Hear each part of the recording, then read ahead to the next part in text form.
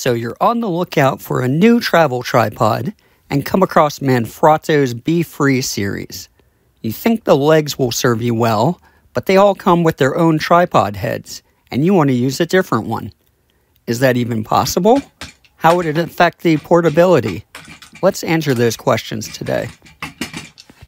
I have here one of the 4 or 5 main variants of Manfrotto's Befree series, the GT.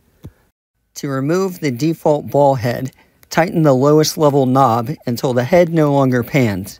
Then twist the entire ball head counterclockwise until it breaks free of the base.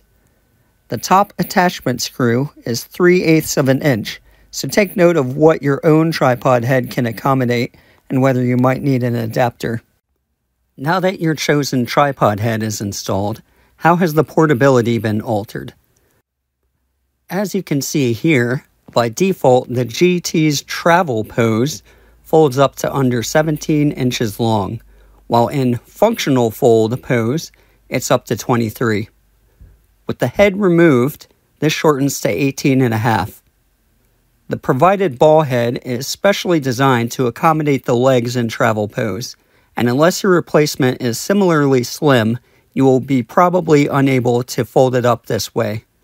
However, the functional fold pose is still viable, and as tall as the provided ball head is, there's a good chance your replacement will bring the length to under 23 inches. Also note that the width of the tripod in this pose is much thinner at around 3 inches, which will make for easier fits in tripod pockets. I hope you found this video helpful. I had similar questions prior to buying one of these, and finding a definitive answer was difficult. If you like this video and would like to see more of this kind of content, feel free to like, comment, and/or subscribe.